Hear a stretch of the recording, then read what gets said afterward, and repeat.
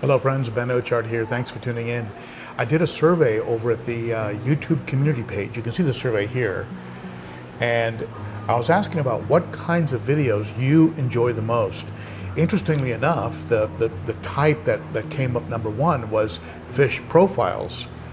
If you go through my videos throughout the years that I've been on YouTube, you'll find that fish profiles are not really the most watched videos.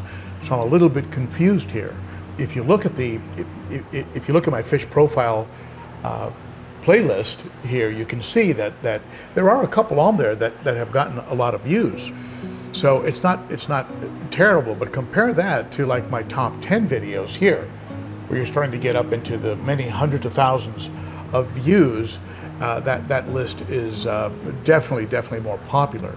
So I'm not really sure how to conclude or read from this survey. I think my conclusion on this is that people who like fish profile videos are more likely to participate in surveys that I do at the community page than the general public, because it does look like the general public is very interested in things like water changes and canister filter maintenance and tips, 5 tips or 10 tips, things like this that I was doing many years ago.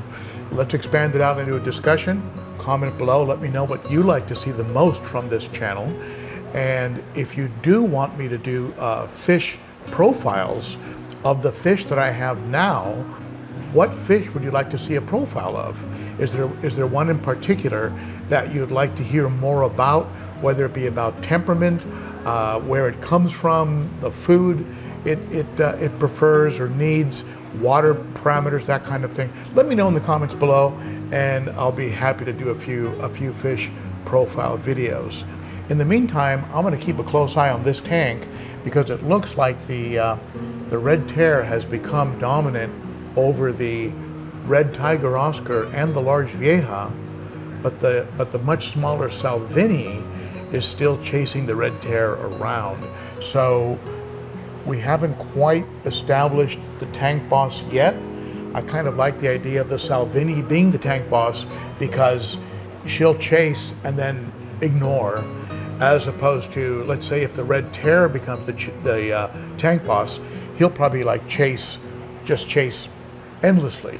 So needless to say, I'm going to keep a close eye on this and just make sure it doesn't go too wild. And if it does, I can always put that red tear, if I have to, into the 29-gallon that I have ready as my plan B. So at any rate, thank you folks for watching. Comment below, and that's it from me today. Hopefully I'll see you on Saturday at the Cichlids and Coffee live stream every Saturday at 11 a.m. Central. Great group of fish keepers, talk about everything from fish to food to filters and everything else for about an hour every Saturday. And if you'd like to support the channel, be sure to give the video a thumbs up, subscribe, hit that bell.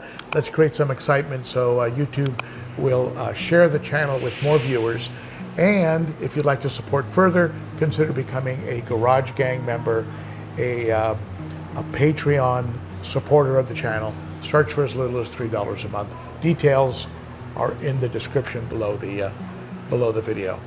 Now, if you want my best tips on fish keeping, check out this playlist up here.